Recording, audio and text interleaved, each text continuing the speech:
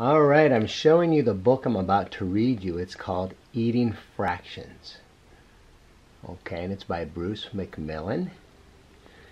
And I've shared a lot of books on my YouTube channel.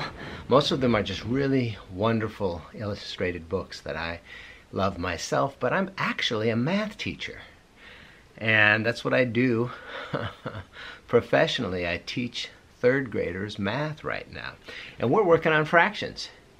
And each week I let them have some independent choice work. And this week on our independent choice Padlet, I'm going to read you this book about eating fractions.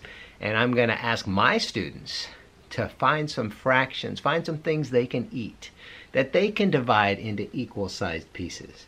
And if you divide some food into equal-sized pieces, you're taking, each piece becomes a fraction.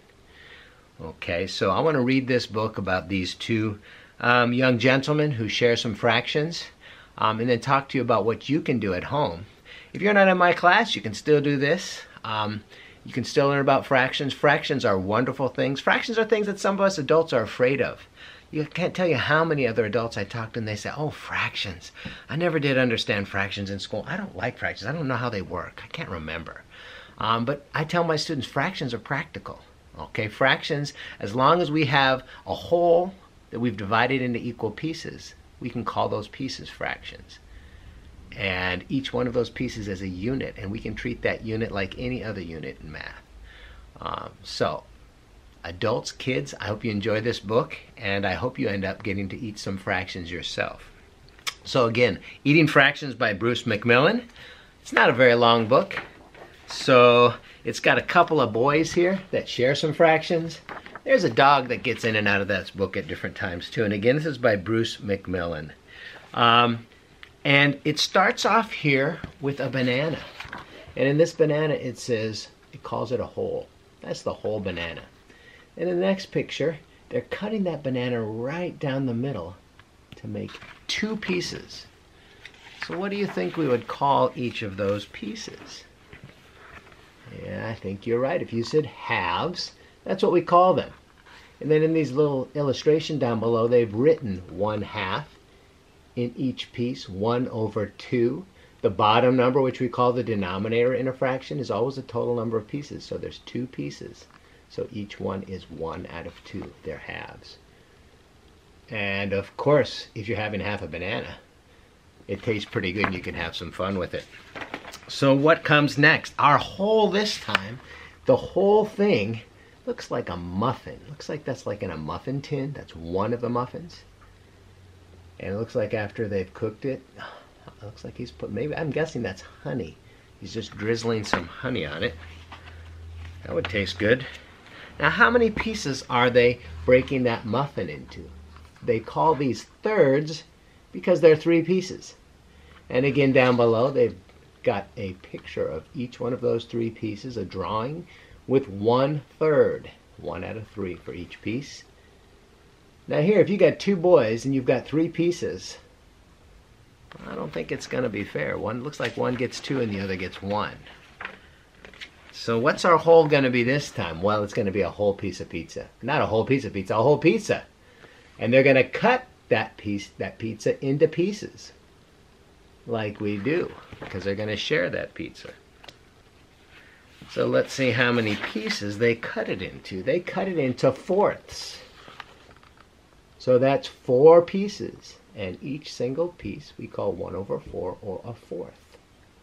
And again, to be an exact fourth, they have to be exactly the same size. In this case, when we're cutting up food, we're not always making it exactly the same size. It's not exactly an equal fraction, although we try to do our best. Here our whole has changed, and now it is an ear of corn. So that's our one whole, is our ear of corn. It looks like they've cut it into 2 pieces, and they're boiling it up. So I think you know what we call each piece. What would each call each piece? You're right, we would call them halves. Each one is 1/2, 1/2, or 1/2. And there's the fun part, eating up the corn. This whole, a little bit hard to guess what it is. It's round, on a cutting board there. They're getting some lettuce to put underneath it, and that gives you a little hint because it's a salad. It's actually like a Jell-O fruit salad. I think in the back of the book they call it a pear salad. But the important part is they're cutting it into 3 equal pieces, and so we call those pieces thirds. And again down here, they've written out in each drawing of one of the 3 pieces that each one is 1/3, 1 out of 3. Oh, having a little fun eating it. I think that might turn into a mess if you're feeding each other. This one might be my favorite picture. Look at that. That's one whole pie. It looks like a strawberry pie. And I'm wondering how many pieces they're going to cut that whole pie into. Aha, they're cutting into 4 pieces. So we would call it fourths, and each piece would be 1/4. Now that's a lot of pie. I don't know if all of those boys can eat both of those, especially if they've eaten all the rest of that before. Maybe their stomachs are hurting. Today in class we talked about candy bars and how candy bars sometimes come in sections, and they could come in equal size sections, and we talked about eating candy bars and potentially getting a bellyache, but this is how they avoid the bellyache. They're just feeding the extra piece under the table to the dog. Have you ever done that? Of course, I never did, although my sister used to feed her vegetables to the dog under the table to get away from eating them. That's the end of this book. I just want to show you the front page again to remind you. It's called Eating Fractions. They Had a Good Time Eating Their Fractions by Bruce McMillan. They've got some fractional pieces drawn around the sides. And on the back, there's that happy dog who got to eat the pie. So what I want you to do now is to go in the kitchen, find some food that you can either cut into equal sized pieces to make them into fractions, and decide what do you call each piece. And then you can eat it. That's the fun part. Now, as I said, we were talking about candy bars, and like those Hershey bars that when you open them up, you can see they're all in equal little sections. You can do that and have some fun with it. Or you can do something like this. This is an orange, or in this case, it's a tangerine, just a small orange. I've already peeled it, but when you open it up, there's sections. So the question is, how many pieces are in this orange? So if I break it apart and start breaking out the pieces, there's 1, 2, 3, 4, 5, 6, 7, 8, 9 pieces. So I've got 9 little slices of orange. They're not exactly the same size, so technically you might argue that they're not exactly fractional, but if we assume they're the same size and there are 9 pieces, what would 1 piece be? What fraction of the orange? Well, it would be 1 over the number 9, because there's 9 total, so 1/9. So 1/9 of the orange. So you can do that with your own. You could do it with an orange. You could cut up an apple, especially if you're not good with a knife, get somebody to help you. Cut it into equal sized pieces and decide what fraction is each slice. Or again, you could do it with other types of food.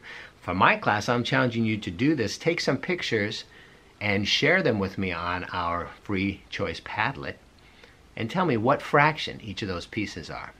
Okay, and then you get to eat it, which is probably the most fun thing about it. This is a good orange. Tangerine. So, if you're in my 3rd grade class, I want you to try this and have some fun with it.